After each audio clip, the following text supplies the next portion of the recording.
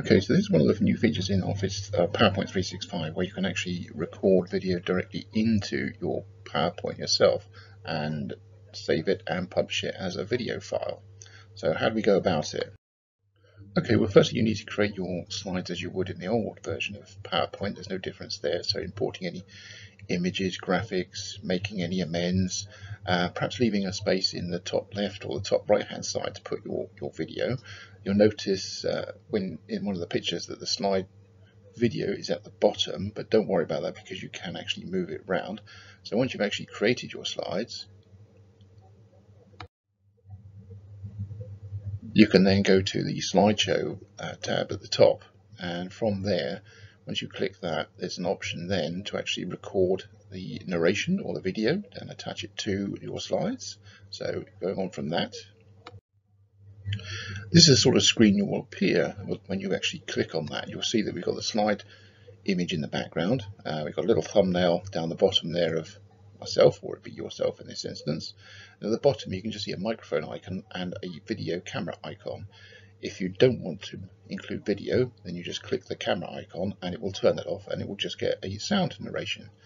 So once you're ready, you'll click that and then the program will actually then count you down to actually start recording.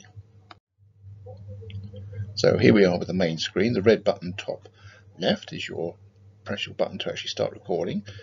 Left and right arrows go forwards or backwards, and then also you've got the stop button at the top there and the replay button.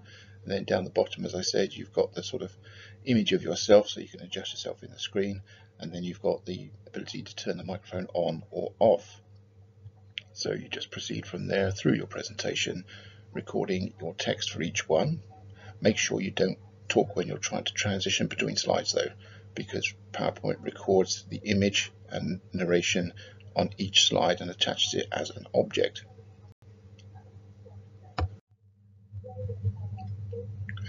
So again, we've got another blank slide, but you can see the layout in general. Nothing much else to say about that. I think we've discussed most of it already. If you do make a mistake when you're recording in any of your slides, just press the stop button in the top left there, and it will stop at that slide, and then you can restart from that slide. You don't have to go back to slide 1 and start again.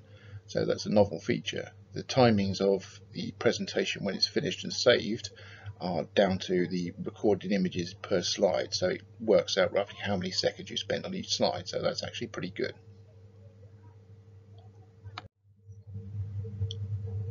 So as I said earlier, when you're talking on the slides, only talk when the slide is displayed on the screen. Do not talk when trying to transition between the slides, because PowerPoint cuts off and then starts a new video recording on the next slide. Anything between the two is lost and you'll have to do it again.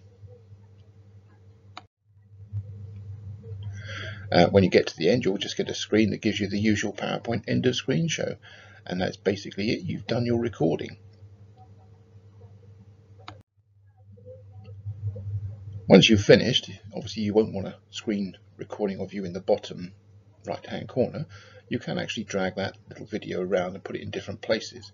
My only advice there would be to try and keep it in the same place throughout your presentation. That way you're not jumping around all over the screen, because when you go to the next slide, your image video might appear somewhere else, which can look a bit amateur basically.